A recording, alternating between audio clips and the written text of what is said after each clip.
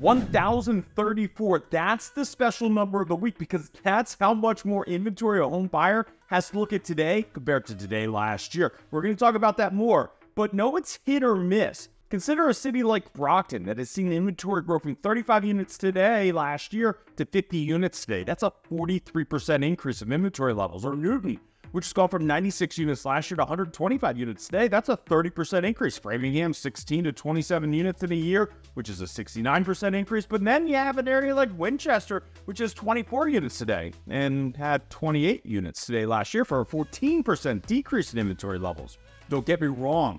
There's a lot more hit than miss, but real estate market conditions are local, town local, not state local. In this video, we're going to go over the single-family condo markets stats in the state of Massachusetts. We're also going to do a quick interest rate update. We're also going to talk about some relevant current events. Hi, I'm Jeff Chum. I'm a recovering investment banker turned real estate agent. I've sold more than 1,000 houses. If you have any questions in regards to real estate, then know I'm here to help. Don't want to pay 2.5% of the purchase price when buying a new house? Then take a look at our purchase power plan. In this plan, buyers pay for our services by the hour instead of 2.5% or 3% of the purchase price. This can save home buyers possibly tens of thousands of dollars when buying a house. Reach out if you're looking to buy a house and want to save a small fortune in fees. Let's jump into the single family market stats. We are now on the march to 5,000 units. We now have 4,893 single-family homes on the market in the state of Massachusetts. This is 19.8% more houses than were on the market just 28 days ago. We'd have to go back to the week of November 11th in 2022 in order to find a time when we had more single-family homes on the market in the state of Massachusetts. And the inventory growth doesn't look that impressive when you compare it to 2022, but compare it to that red line, the 2023 year, we now have 1,034 more single-family homes on the market when compared to the same week last year, and 297 more houses on the market than compared to the same time back in 2022. Keep in mind that the 2022 inventory run was thanks to a historic rate hike increase, and our inventory levels are higher and going nearly toe-to-toe. The question becomes, where is all this inventory coming from? New listings are down week over week, but still ahead of 2023 levels. This week, we listed 1,380 single-family homes in the state of Massachusetts. This is 219 units, or 18.9% more than the same week in 2023. New listings continue to come in strong. This is where inventory growth is coming from, as sales are consistent. But where all the new sellers are coming from, well, I guess that's the better question that no one really knows. Meanwhile, the 4-week rolling average is 1,259 units. This week, we put 1,190 single-family homes under agreement. Now, this is 67 units, or 6% higher than the same week last year. We put 1,123 houses under agreement. It's this imbalance, week after week after week, of new listings and under agreements that is the driving force of that inventory growth.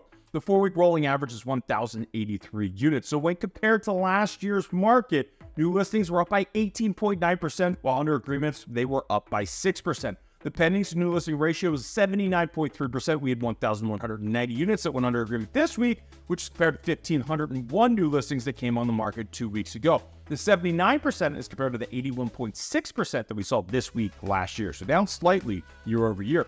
The average for the last 4 weeks is 93%, and then the average for weeks 5 through 8 is 90.8%. There were 633 single-family homes that closed last week for an average sales price of $864,000 and a median sales price of $675,000. Sales levels compared to the same week last year were off by 10 units, or 1.6%, as there were 643 single-family houses that closed this week last year for an average sales price of $748,000. Now, months of inventory, this is how we determine what type of market we're in, 0 to 5 months. That's considered the seller's market. But the closer you get to 0, the stronger the seller's market data it is.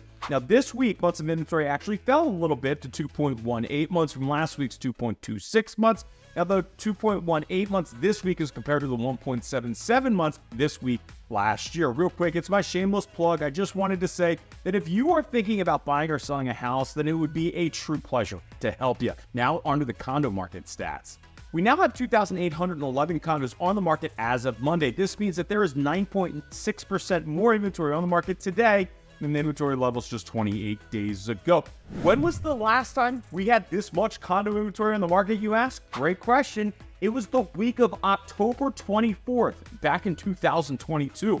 We now have 497 more units on the market today than today last year, 326 more units than compared to the inventory levels of 2022, and are 233 units short of the inventory levels of 2021. There were 583 condos that came on the market last week with that 4-week rolling average of 506 units. The 583 units listed was 84 units or 16.8% more than the 499 condos that came on the market this same week back in 2023. New listings were higher than last year, but under agreements, they fell short. This week, we put 459 units under agreement. Now, this 459 condo sales was 17 units or 3.6% less than last year when we put 476 condos under agreement. That 4-week rolling average for under agreements is 443 units. So 16.8% more listings that came on the market in the condo market than compared to last year, while selling 3.6% fewer condos.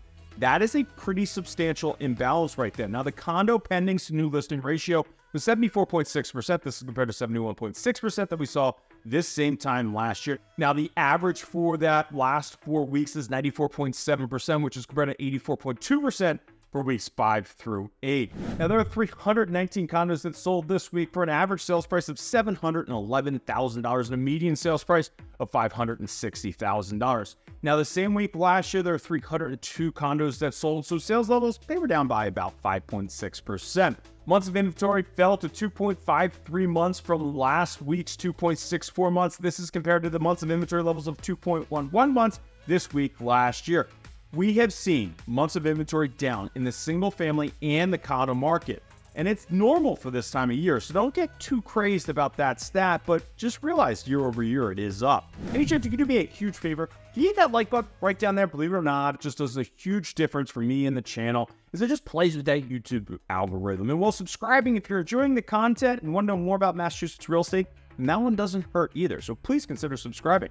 Time to talk about interest rates. When it comes to interest rates, we've been relatively flat. Yes, last week they were up slightly, but when you look at it from a month perspective, they're flat, 0.01%, not bad. When we hit the Consumer Price Index on Wednesday, this is going to be an interest rate market mover. If it comes in at 0.1%, then rates, I believe, will go down.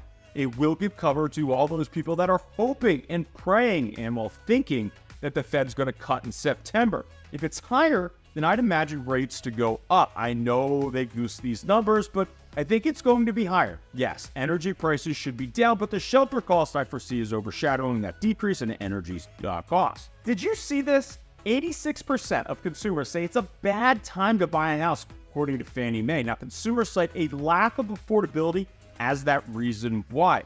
The percentage of consumers who said it was a bad time to buy grew from 79% in April to 86% in May. Meanwhile, the Fannie Mae Home Purchase Sentiment Index decreased 2.5 points in May to 69.4, which marked an all-time low. It's staggering that only 14% of consumers said it was a good time to buy, which is down from 20% last month. Now, the amount of consumers saying it was a good time to sell a home actually fell as well, from 67% to 64%. So in one breath, consumers are saying that it's an awful time to buy real estate, but in the other breath, let's have the conversation that homeowners are now sitting on $17 trillion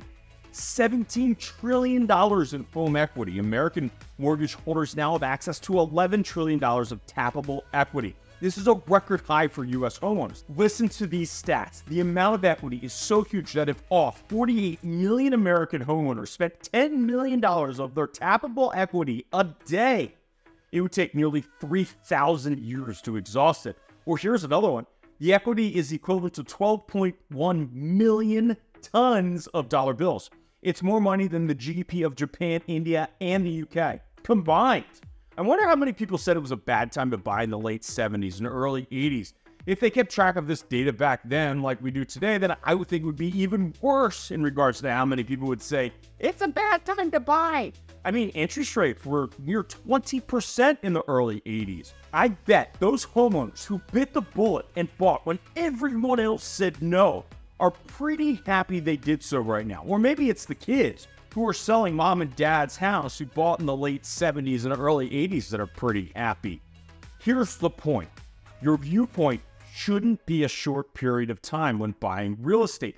Over the long run, there isn't a better investment out there. And no investment provides you intangible benefits of being able to live in it. gets you yearly tax advantages, and gives you the pride of ownership like owning a house does. Want to talk about your own personal real estate needs? Again, it's Jeff Chubb. Whether you're considering buying or selling in the next 9 or 90 days, then I would love to chat with you and just find out more about your real estate goals. And if you know of anyone that's thinking about buying or selling a house, then I would truly appreciate you passing along my contact information, as it would be a true pleasure to help you. You can visit me at YouTubeRealEstateAgent.com or find all my contact information in the description below right down there. Until next time.